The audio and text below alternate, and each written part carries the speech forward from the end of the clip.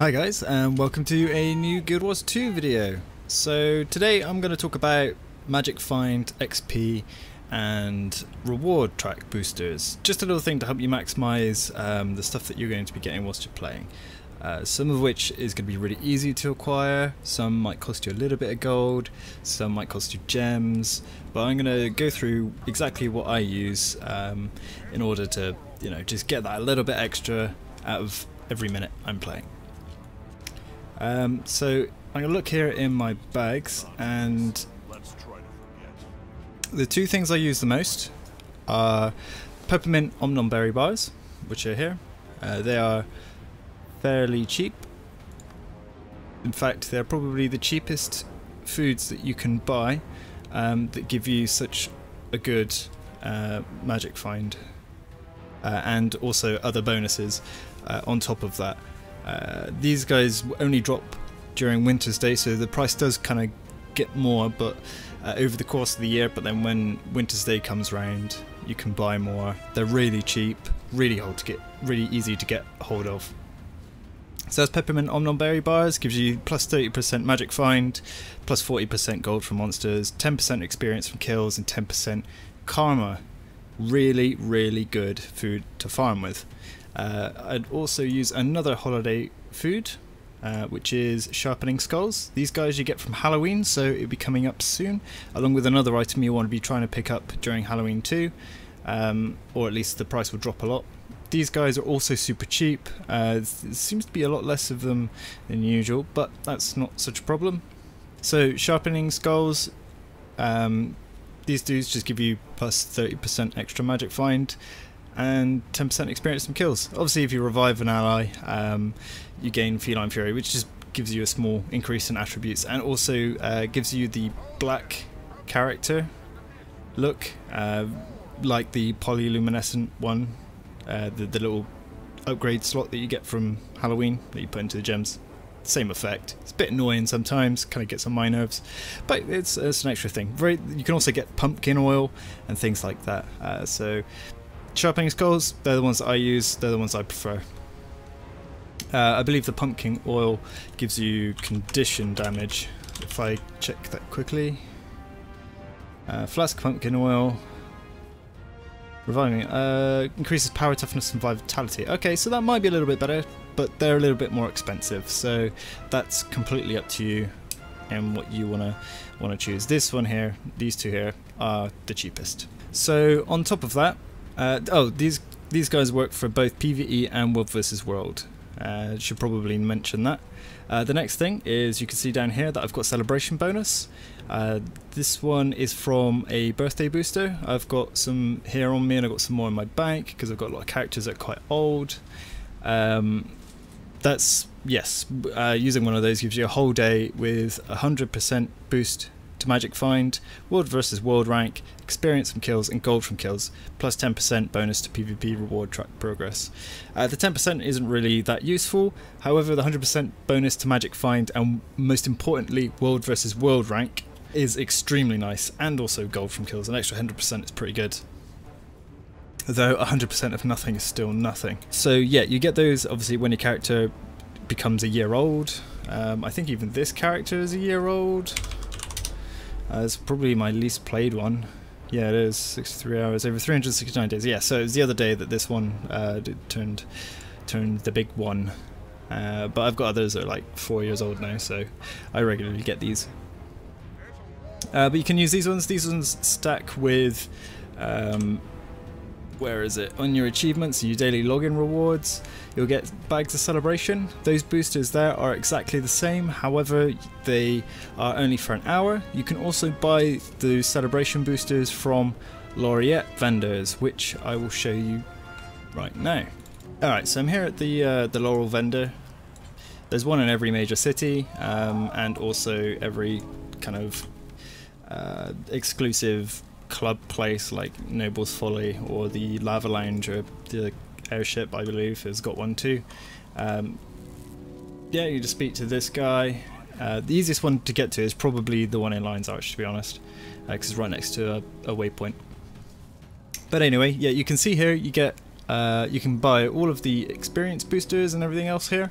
Obviously these cost you laurels, so it's really down to whether or not you want to waste laurels on an experience booster or whatever. Well, actually no, the experience booster is pretty good. Though there's item booster like this one, that gives you magic find, and then there's just a coin booster here which is not so great. The other thing that you should also save up your laurels before you buy any of this rubbish is, where are they?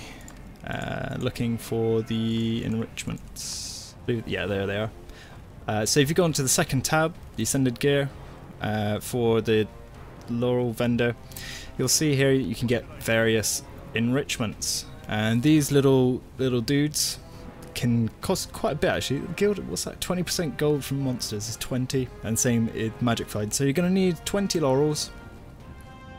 You can buy yourself one of these, or if you want you can get 20% experience from kills or 15% karma. Ignore these ones, these are all for a different slot. These are infusions, but the enrichments all go into your necklace. I currently got an unused enrichment slot here, however I do have 2 magic find amulets and 1 magic experience boosting amulet. Really helpful. The extra 20% experience really helped when Heart of Thorns was out, and also from farming masteries. My suggestion is get your laurels, log in every day if you can.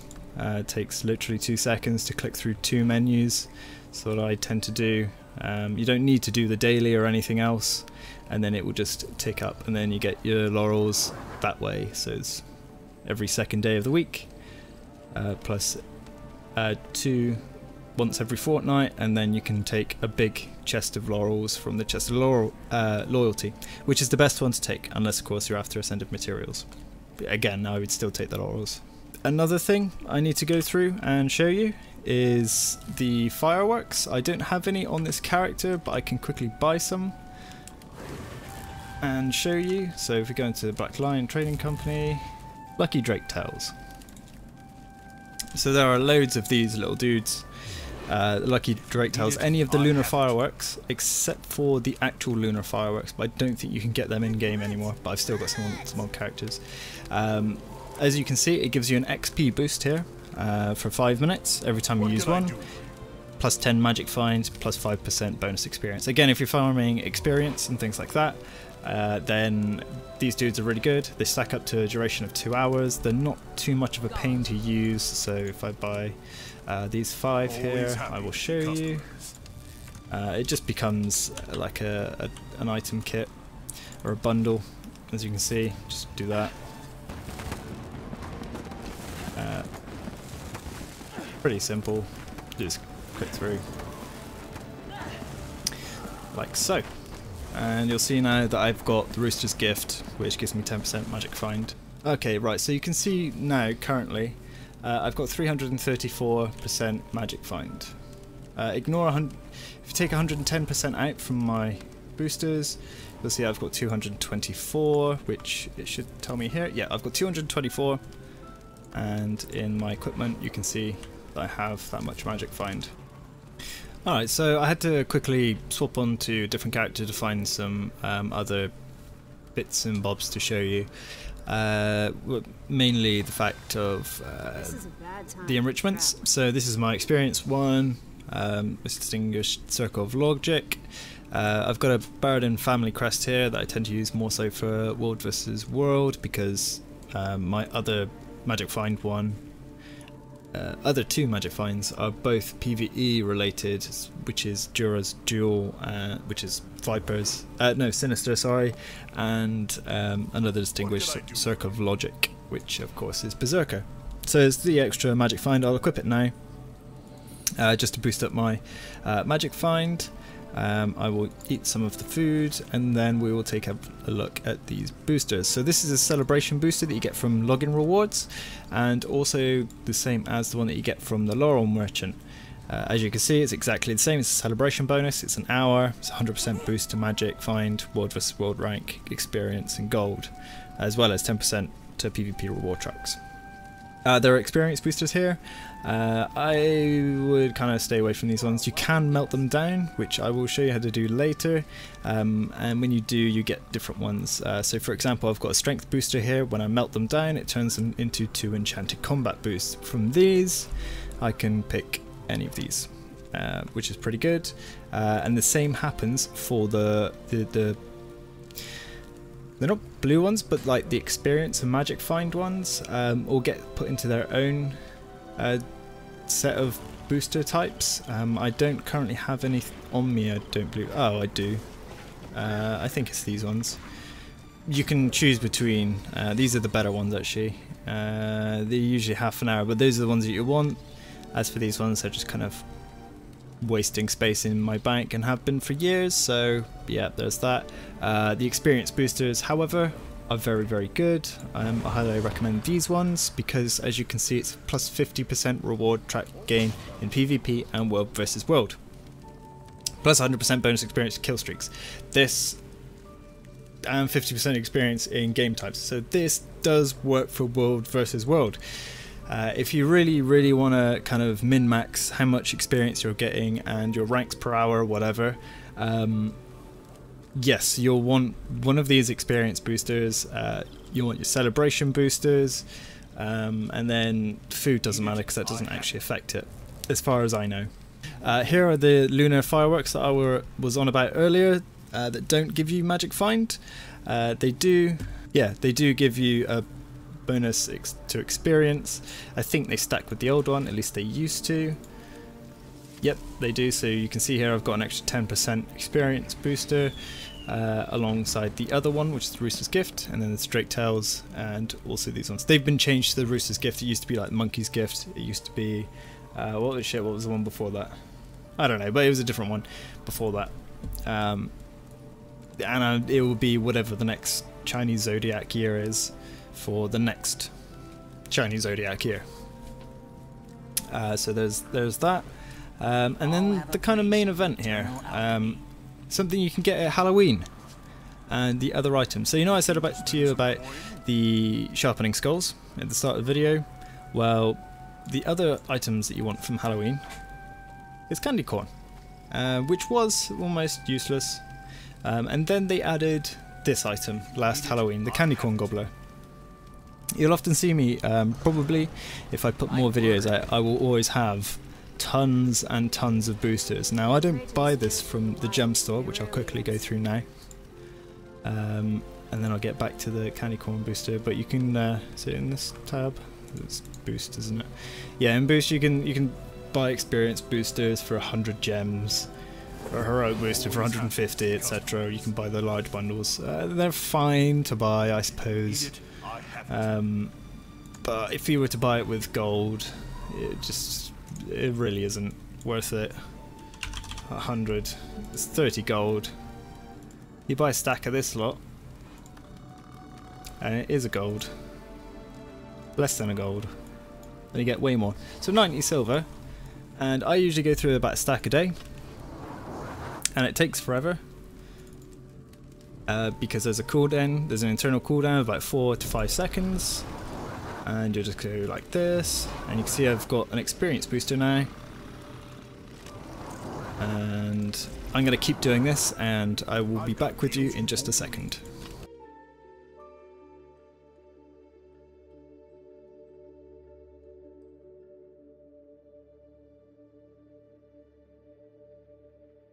Alright, so I've gone through about 100 candy corn, and you can see here, if I use this one,